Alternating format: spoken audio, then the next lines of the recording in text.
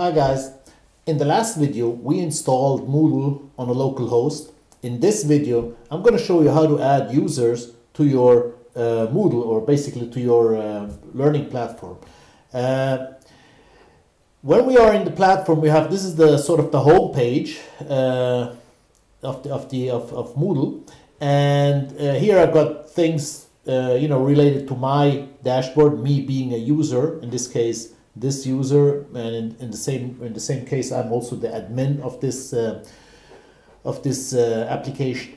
Now if I need to do anything in terms of administration, I go to site administration, and typically the application is much faster on a real server than on this local host.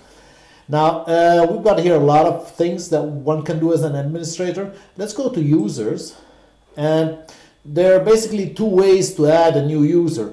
Basically, first of all, add a single user, and that would be this way. We can do it.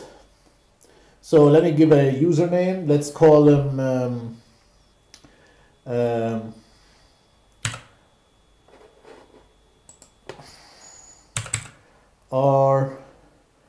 RGO, and then give him the first name, which is Ralph, and Gopher,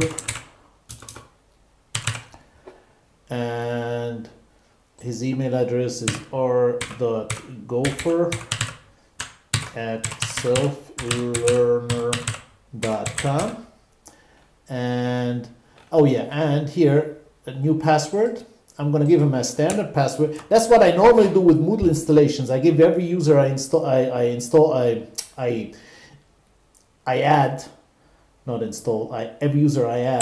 him a standard password, which is basically ABC, let's say 123 exclamation mark.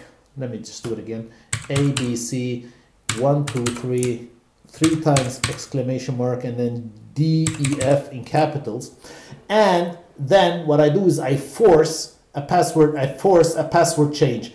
So this user, once he logs in, he has to input that standard password I used, yeah, and then he's forced to change it. So I wouldn't know his ultimate password. I'm just going to give him a temporary password for the first login, and once he has that, then he's supposed to change the password. And the password here, you can see the password I have given. This is sort of the standard password. The way I do this password is because Moodle needs small caps, capital caps, lowercase letters, uppercase letters, numbers, and some special characters. And see here, I mistyped something. It's going to be a C. And this is sort of the standard password I give all new users, and then basically I force them to change the password, and then I wouldn't know the password anymore. See? So that password is basically very temporary, and only valid if the user never logged in. And this is sort of the critical information. Anything else is not that important. I mean, especially if you're in a company, basically it's all the same. And and then I go on create user, and now that user is created, and now you see, now we have two users. Basically that's me, the admin, and that's basically that new user I set up. So that's the way you add one user. Now this is not very scalable if you have hundreds of users or thousands. So the other way to add users is with the CSV file. And the way you do that is go again, site administration, and we go to the user tab, and then here is upload users. And the way you upload users, you have a file, and I'm gonna just drag a CSV file in here. Let me just open up an Excel file which I prepared for that purpose. So you see here I have a file with 7 users in this case, and those fields in red, these are mandatory. You have to at least have, your CSV has to at least have those 4 fields: username, first name, last name, and email. Everything else is optional, can be filled by the user individually or by yourself later on. I added these fields as well, ID number, password. I gave everybody the same standard password, and they are forced to change, or they will be forced to change it once they log in. Email is I generated with a formula, because in most companies or in most organizations, the emails follow a certain pattern. In this case, you know, the first letter of the first name and then the surname at whatever. And then here I put the language of each user. For instance, these two users would like to have or to use Moodle in where the UI language is in German, then the departments, city, and country. So that's sort of the Excel file I generated, and obviously I've generated this file with those 7 users. And now what I gotta do is, I mean, if you have a few users, I don't know, like under 100, then you might have a database, or just use an Excel file to generate that data. By like this one here, I just use concatenation and some string functions in Excel just to generate that. And then once I've done that, what I can do is just save that as a CSV file. And then what I would do is upload this CSV file into the Moodle. That's one way of doing it. Another way is, obviously, if you have a database or something, then this database can generate a CSV file, which you then upload to Moodle. So now we've got our CSV file. I'm just going to drag it in here. That's one way of doing it. Obviously, you can also, I mean, I could drag it in here. That's one way. Or what you can do is just choose a file and then, upload a file. And then you choose a file, and that file would be, I've got mine on the desktop somewhere. CSV file, there is this sample user CSV, and then I would just give it a name. I don't know, just call it users or new users, and upload this file, and that would get me back to the first screen I had. Obviously, the easy way would just to drag that file in here. And then here's important, what is your CSV limiter? In my case, it's a semicolon.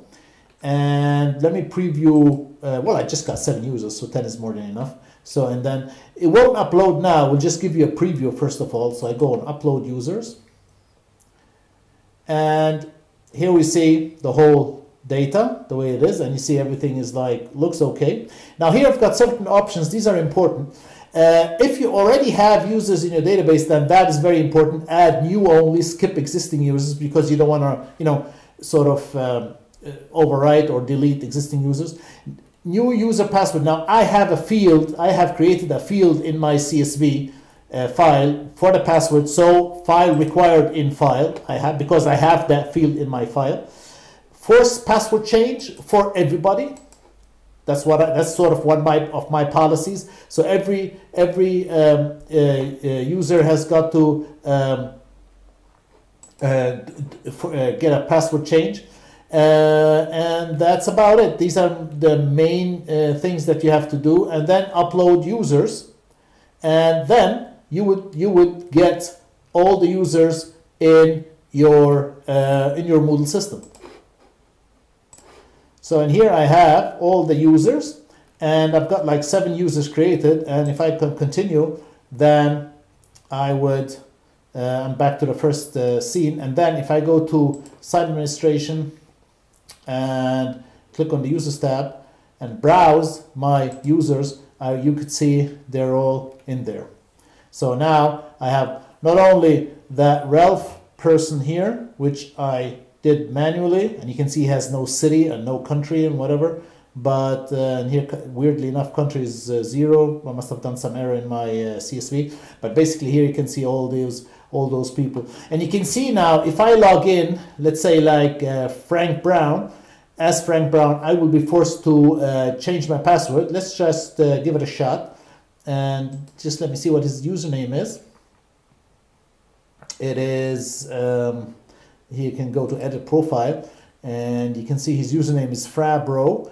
So if I just copy that, and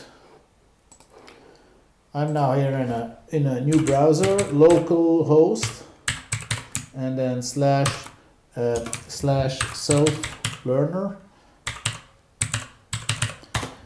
I should come to the login, And now I log in, and let me just zoom it up and just paste the name, and then I'll type in that standard first password, which was ABC123 exclamation exclamation exclamation DEF.